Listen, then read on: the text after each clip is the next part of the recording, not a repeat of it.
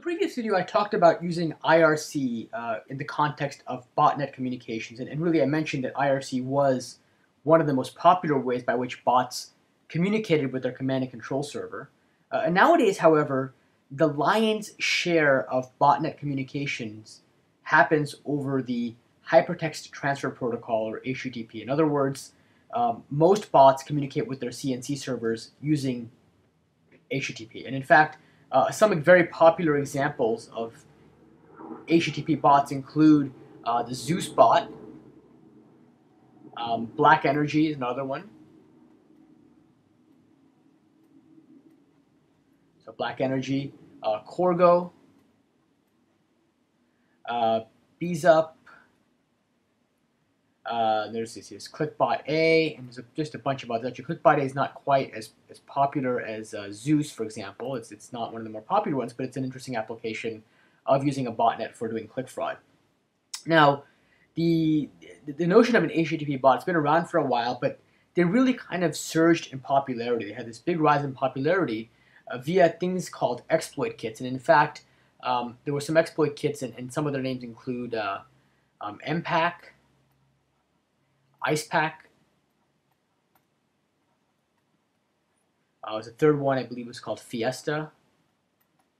And these exploit kits basically contained web browser exploits, and they made it easy for anybody, any cyber criminal, to mount a web browser exploit and compromise the system as a result.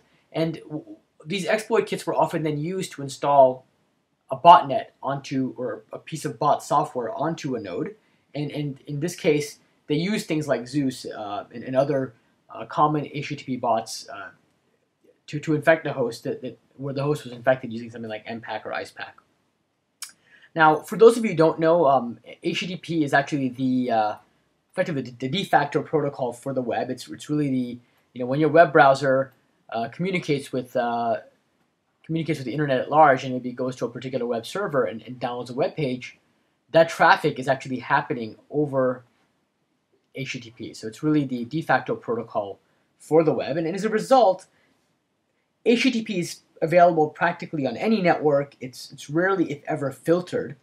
And as a result of that, there's kind of been a self-propagating phenomenon where more and more applications use HTTP for communications, especially because it's firewall friendly. And in fact, what typically happens is if you're in an enterprise network, you might actually have, let's say, a bunch of systems on the enterprise network. Systems are trying to communicate to the internet at large, but before they can actually get to the internet at large, they have to go through a corporate firewall, which is going to filter their traffic to determine if that traffic is legitimate or not. And if you're communicating over some obscure protocol that nobody's ever heard of, there's a better chance that protocol will get trapped by the firewall because the enterprise does not want you to be communicating in kind of bizarre ways to the external world. But if you're using something like HTTP, there's a good chance that in the absence of any other filtering, that protocol will just be allowed to sail through. And if firewalls started blocking HTTP, that would just pose a lot of problems for an enterprise in practice. And in fact, because HTTP is so firewall friendly, I've even heard many security experts joke and they refer to HTTP as the automatic firewall traversal protocol. And so, as a result, you could imagine that a lot of botnets and other types of malicious pieces of software will use HTTP. Now, the other thing to keep in mind is that pretty much every user is generating a ton of legitimate HTTP traffic when they surf the web. And if they go to Facebook or if they go to Google, etc., they're communicating over HTTP to these sites. Now, if you want to contrast that to IRC, if you have a node and it's generating IRC traffic, that would be immediately a red flag. And in most enterprises, you would say, well, most users have no reason to be communicating over IRC, and so you might block that communication if you're a firewall. On the other hand, if you have communication that's happening over HTTP, no firewall is going to want to block it because on that basis alone, no firewall is going to want to block it because that could cause a lot of problems. Okay, and it's just not a red flag like IRC is. So as you can begin to imagine, bot masters have really especially liked this aspect of HTTP, and they use it as a command and control protocol. Now, given the sheer volume of HTTP traffic that's emanating from most endpoints, especially those in an enterprise setting, trying to find malicious traffic is pretty much akin to finding a needle in a haystack. I mean, it sounds kind of proverbial, but it's true. Most HTTP traffic is legitimate, so trying to find bad traffic that's using HTTP is going to be very hard to do without doing any kind of deeper inspection. Now, the other thing to keep in mind is, and this is kind of going into some of the mechanics of how HTTP bots work, they basically periodically make requests to their CNC server. So, for example, if you're an HTTP infected bot, let's say this is you, and you're infected, let me just use, how about the color red to show infection, then what's going to happen is the bot is going to communicate to a CNC server somewhere, and it's going to communicate over HTTP. It's going to effectively fetch a web page, and or maybe provide a status message of some sort via URL, and then get back a list of commands from the server. The CNC server in this case is actually just a web server. Okay. Now, the other thing I do want to mention is that in addition to staying under the radar at the network level, HTTP bots are also better able to stay under the radar on the endpoint itself. And let me kind of elaborate on that.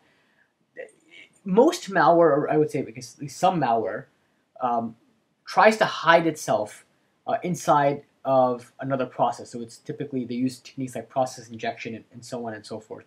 Now, to help improve security, some operating systems might employ what we call process hardening technologies. I'm just going to write that down because it's a common term in the industry, process hardening. And these process hardening technologies are designed to do things like, for example, service hardening, which might try to limit the ports over which a particular service can communicate. Okay, so they may, the idea is, can we limit what a particular process, or really what a particular service might do? And if we can limit that, we may be able to actually inhibit malware from running. And one way it can be inhibited is by only limiting how communication occurs.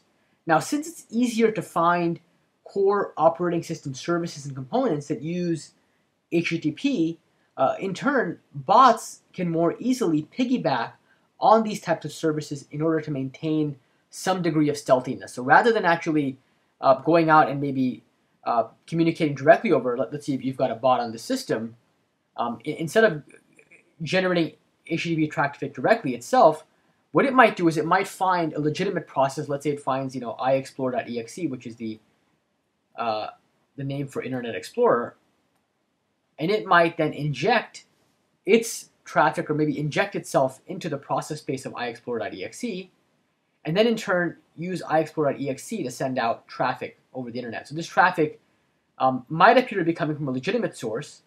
It might appear to be legitimate HTTP traffic from iexplore.exe, but in fact, it's actually malicious traffic that's been masked. It's just been kind of hidden by using iexplore.exe as the kind of overall process through which the traffic is being sent. Okay, so that improves stealthiness.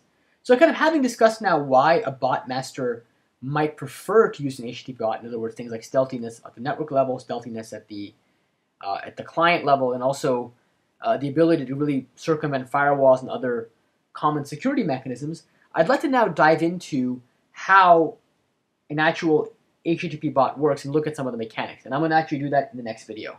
So hope you join me for that. Thanks a lot.